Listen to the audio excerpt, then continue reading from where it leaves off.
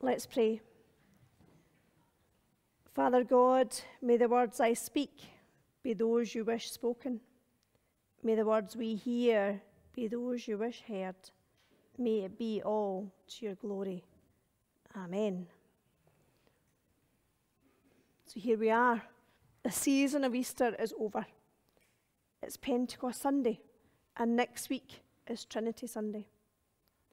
In the small hall over the past few weeks, we've been looking at Pentecost and trying to help our youngest members understand what it was all about. It's quite a tricky concept for children. And now today, they're celebrating with a party for the church. Last Sunday, Reverend Robert brought the beginning of the chapter in Acts. And this morning, we've again revisited the very beginning again and continued to discover that Peter's preached what is often referred to as the very first Christian sermon. Now, we have to remember something, and we have to keep this in our minds. The disciples have just watched their friend be tortured, crucified, and rise again.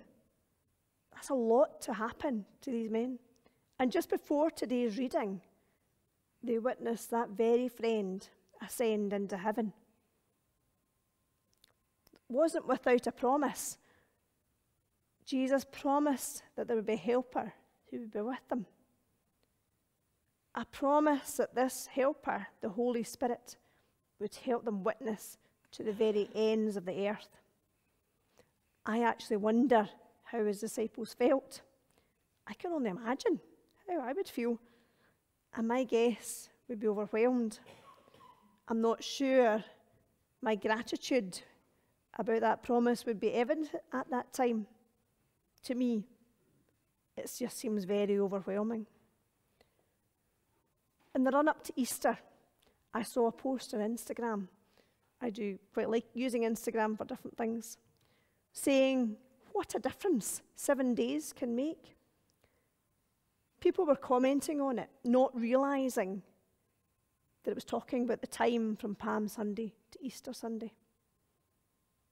But people I knew had commented on it saying, oh yes, there can be such a difference in 7 days, not understanding what the post was really about. Now that must have been a very intense time for those first disciples, the first followers of Jesus. And it didn't end there. Now they've witnessed so much more. And I wonder how overwhelmed they actually feel. Are they feeling gratitude for the gift of the Holy Spirit? Or perhaps they're a little more reticent. Now, when I begin to consider a service, I always look to see what other, I'm going to say wiser people than me think about the passages we share together. Pentecost was no different. And there are many different thoughts on this subject alone. In fact, I fell down a bit of a rabbit hole trying to discern where I was going to go. But I discovered something really interesting. I discovered a small church in America, in a very poor area. And the reason this was highlighted was because they said they'd had a Pentecost moment. So I thought, oh, I'm going to look into this. Now, this was a church in a very, very poor area in America where there was gang violence, there was lots happening around about them. And they were very small. They were attempting, this was back in the 70s and 80s, to bring different churches together to work in the community. This church didn't even have its own building, but they had a faithful group of worshippers who met sometimes in a hall in a local school, sometimes in another church's hall in an afternoon. Actually, not that much different from the very beginning of this church here. Anyway, there was lots of resistance to the work going on there, and dare I say it, derision. People were watching this church and referring to the church people as the little old ladies, implying that they wouldn't achieve much. Well, those little old ladies, as they were referred, didn't give in. They worked where the people were, where no one else was willing to work. They saw a need for a club to run, a kind of camp to run during the summer for the younger children to keep them off the streets. And they set it up. These little old ladies who were downtrodden and, oh, that's not going to happen, they set up all of this. They prayed about it, asked God, where do you want us to move to? And they did it. Then there was even more trouble in the neighbourhood. And funding, which had always been in place, was pulled from all of the locally run youth activities. The funding was put into more affluent areas because they were deemed to deserve it more. Facilities started to close, and the trouble increased daily. And people sat back and watched, thinking, those little old ladies aren't going to make a difference. But they watched, and boy, were they surprised. They knew that something needed to be done. And they spent time in prayer, they spent time worshipping together, and they went out into the community. And they thought, we might be the ones to do something. So they moved. They found ways to ensure facilities were put in place. They brought back the gyms, the sports facilities, and the places for the youth to meet. But the work didn't begin and end there. They set up Bible study groups in the poorest part of that area where nobody would work. And they worked with the people in these areas to encourage them to take on a lead role in their communities, to ensure the youth facilities and the youth work continued, and the trouble stopped. And the official event to show other areas, this is how good it was. So one wee tiny church, they had an official gathering where they brought people from other areas to come and see what had been happening. Those little old ladies who'd been the object of such derision were still there.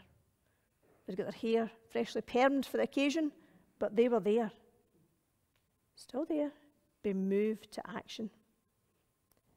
Being moved by the Holy Spirit to be a witness to others, to show Jesus' love, to demonstrate his grace, and doing all this to make life better for others. They say that their Pentecost moment came when they were able to demonstrate to other areas what could be achieved, how to make life better for everyone. I don't think that was just a Pentecost moment. That was the Holy Spirit working with them, in them and through them.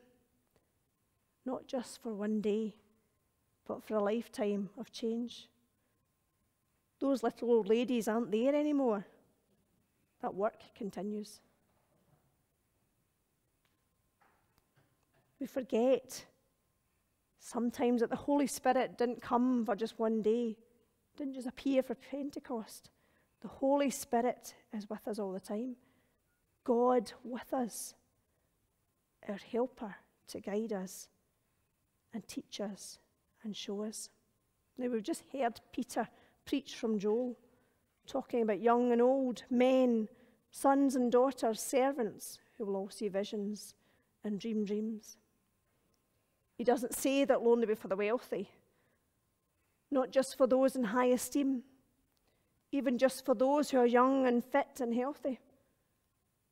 No, Joel talks about those who are more marginalised, not just those we would have expected. It's not the ministers and the priests, but those who we would least expect. After all, was Jesus born not to a throne, but to a manger? Not in a palace, but a stable. Not to a royal family, but to a carpenter. To be seen first by those who were humble and on the margins. And here we are, in the community of social housing, where more social housing is still being built. An area where we can reach out and be part of a community who needs hope. We just need to be guided by the Holy Spirit and where we need to go.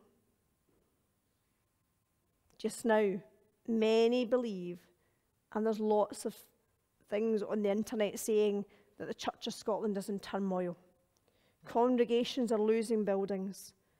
They're grieving. They're sad. People are leaving because they're not sure of their position anymore. But here's a thought. When the disciples were called, they didn't strive to stay with their home congregation. They didn't strive to say, we need our synagogue. When the Holy Spirit came and they were called to bear witness and make disciples of all nations, what did they do? Well, they were there, watching, waiting, praying for this helper they'd been promised. And they sold everything, pooled the resources, and went out, changing their lives in an instant. They didn't stop to fight for the beautiful church building. They moved as they were led. And I have heard that being said about beautiful church buildings.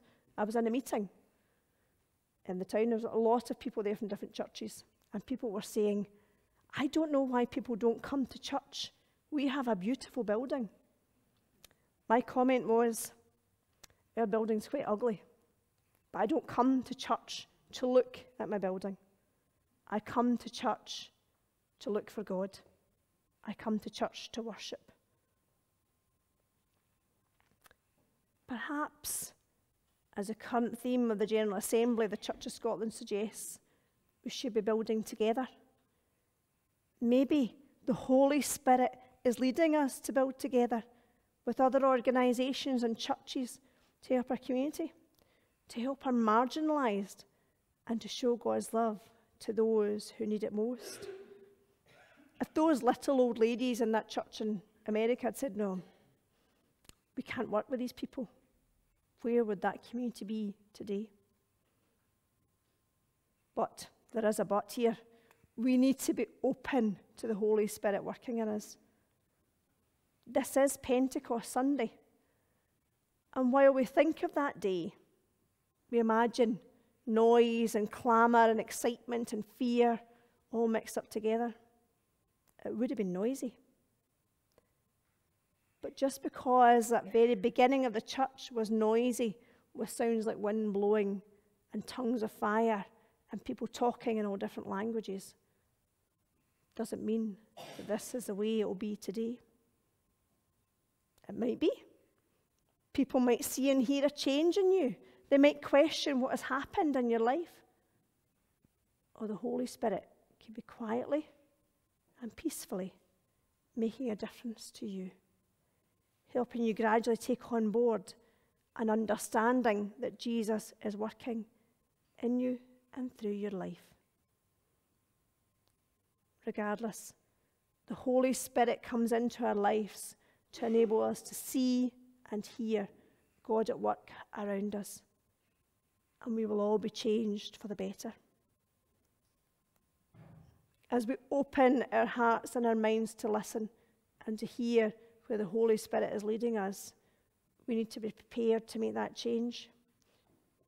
We need to move forward as a church to be where God calls us to be. We need to be able to make the changes necessary, not stay in our space with an attitude of, it's I been that way, but an attitude of, yes, Lord, here we are, send us. As we leave here today with the knowledge that we have been given a special helper, I wonder where the Holy Spirit is guiding us, where we're being called to bear witness. Which barriers are we being encouraged and enabled to jump over so that we can tell the good news and share it around? Let's take some time this week to listen to where God is calling us to help in our community, to see where the Holy Spirit is guiding us forward, and to pray for understanding and unity.